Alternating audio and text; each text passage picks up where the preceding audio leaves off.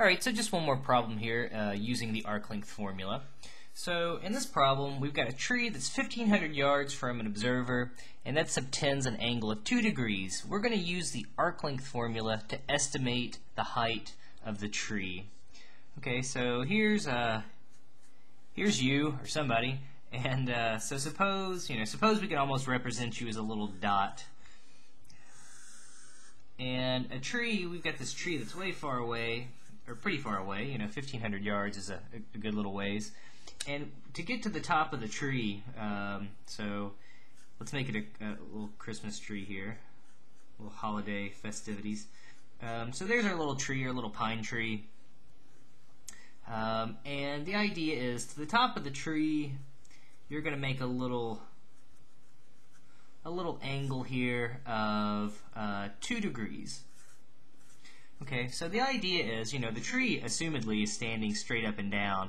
The circle that you're really thinking about is definitely curved, so that's why we're approximating the height of the tree here. But the idea is, if we can just find that arc length is going to be approximately equal to the height of the tree. So that's the basic idea.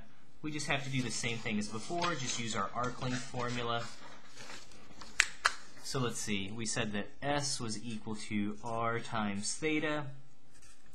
R is the radius. Well, in this case, since it's 1,500 yards away, you can imagine that's just sitting on a circle, so the radius will be 1,500. Again, we've got to convert theta into radians. So let's see, pi radians is equal to 180 degrees. If we divide both sides by 180, we'll get pi over 180 radians is equivalent to 1 degree. And now if we just simply multiply both sides by 2, we'll get 2 pi over 180 radians equals 2 degrees. So that's simply going to be pi over 90 radians is going to be the same thing as equivalent to 2 degrees. So for our angle, theta, we'll plug in pi over 90. And now I'm just going to do the arithmetic. So let's see, we'll do 1,500 over 90. And I'm going to approximate pi by using 3.14. Let's see here, let me get my calculator.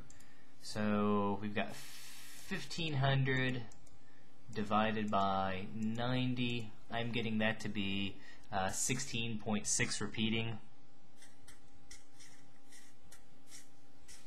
times 3.14. So let's see, when I multiply that by 3.14, I'm getting this to equal 52.3 repeating. But again, we wanted to round this to the nearest yard, so this is pretty close to 52 yards. So we would say the height of that tree, give or take a little bit, is 52 yards using our arc length formula.